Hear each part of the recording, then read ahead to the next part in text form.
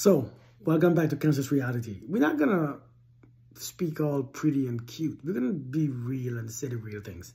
When I make cute videos and stuff, y'all don't want to hear it. Y'all want to hear the real, raw truth. Y'all don't care if I use my phone or an expensive camera to record my stuff. Because I have, I have all it. So let me just talk on here just because. Listen, here's the deal. We're going to talk about something very serious. I don't want to confuse nobody. But I'm telling you right now, straight up.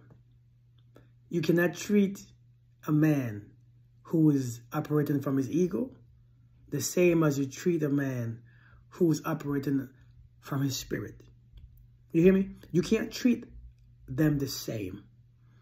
The man who's operating from his ego lives by different rules from the man who operates from his heart or from his spirit.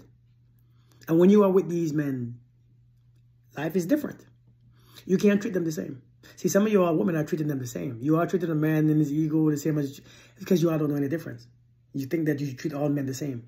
No, you can't. You can't handle all these men the same because, again, they operate from different places, different chakras, different spiritual experience, different energies. Like, for instance, I'm just be real.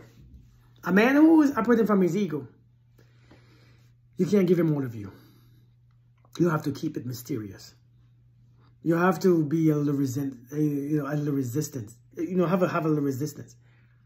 You have to give him some smaller time to have him come back for more.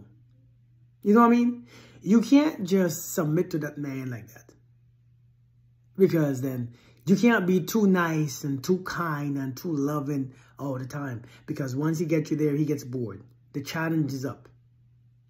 You can't give the man all your, he will never, he can't. He sees what he wants to see. He goes for what he wants to, and he's never satisfied. The ego is never satisfied. The ego is never satisfied. It's a place where you operate from, where you are always stimulated by your eyes, by your smell, by your senses. What feels good, what sounds good, what looks good, everything stimulates him. So you can never be too sure. And what keeps him there is resistance. What keeps a man in his ego there is for you to play a little hard to get. It's for you to be, a little hard. It's for you to challenge him a little bit. It's for you to do a little distance. It's for you to don't give him all the time that he wants or he asks for. And you might call it game. This is not game. People operate from different places. And it's not that they know any better. It's just what they do. It's just what they've seen. It's just how they grew up. They don't know that they're doing it.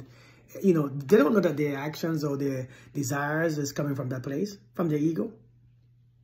But a man operating from his heart chakra or from his spirit, from his soul, is different. He doesn't want to play games. He doesn't want to fight. He doesn't want resistance. A man from his ego, if he cheats on you and he tried to come back and you take him back, he gonna do it again. A man from the spirit, yeah, he might do some mistakes, but he's not trying based on his ego. He's not trying to come back only because you don't want him. See, a man from his ego will come back and try again and leave and come back just to make sure that you want him. And he will cause arguments just to make sure that you still care. And he wants to be stimulated, his senses. A man from his spirit, he will actually love you the way you are. He don't want to prove no points. He ain't got to be stimulated. He's not easily stimulated outside. He's already there. He's already at a place where he's the man that he wants to be. He's kind, he's loving, he's understanding, he communicates. Nothing that you do changes that. A man from his ego, he's based on outside world. He's based on what you do, what you say, how you say it. Everything is based, because his ego is always outside of him. He's always need to be stimulated. He's always changed. He's always in his feelings. He's always in his emotions. A man who's operating from a higher frequency or from a spiritual frequency, he is not that easily stimulated from the outside. He's already fully aware on the inside. So therefore, he knows what you need. He knows that, you don't have to be resistance for him to want you. He knows that you don't have to play games for him to want you. He knows that you don't have to leave. He knows that he doesn't have to leave and come back just to prove a point. He knows how to communicate better. You can't treat a man who's operating from the ego and you know what? It's different. How can you tell when he's operating from his ego? How can you tell? Listen, the games, the woman in his inbox, he leaves on his comeback. He pisses you off, then he finds his way back in. He knows how to stimulate your mind and how to say the right things, and then he stops and he stopped trying, then he leaves and he come back. That's the ego. That's survival. He has a survival instinct. He knows what to do because he's constantly doing it. He has practice. A man who operates from a higher frequency, they are calmer. They are more in tune with you, in tune with themselves. They understand you better. You don't have to do anything much for them to want you. You ain't got to do all this extra stuff. You ain't have to jump from the ceilings or land on his pee-pee just for him to want you. You have to know who you're dealing with. You have to know who you choose, because you cannot treat those two different men the same way. If you learn that, if you learn this, you will actually save you from a whole lot of heartaches. Some of you all love a man from his ego, because the man in his ego, the way how he dressed, the way how he speaks, the way how he acts, the way how he has all these options, the way how he has all the choices, the way how he talks to you and he acts like he doesn't want you. Based on his ego is strong. If you tell a man, who operates from his spirit that he doesn't want you, he stopped trying. You tell a man on his ego that you don't want him, he tried just to prove his point. You have to know, man. Know who you are with. Know who you are dating. Know who you are being with. Know who you are sleeping with, because it's not the same. It's not the same. It's not the same. It's never going to be the same. Understand. Until he goes to the spiritual experience, good luck.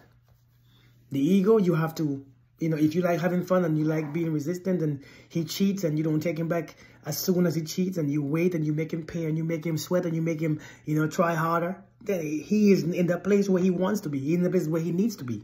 That controlling place where you control his behavior, his movement. He wants to be controlled. It doesn't look like it, but unconsciously he wants to be controlled, because that's his challenge. That's the way how you challenge the ego. You control it. You stimulate it.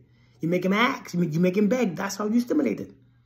Even when you don't go towards what he wants, he tries harder. The more you resist, the more harder he comes.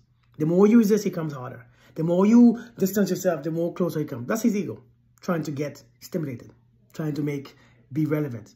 The man in his spirit, the man who operates from a higher frequency, he going too. Because he knows that he don't need to be stimulated.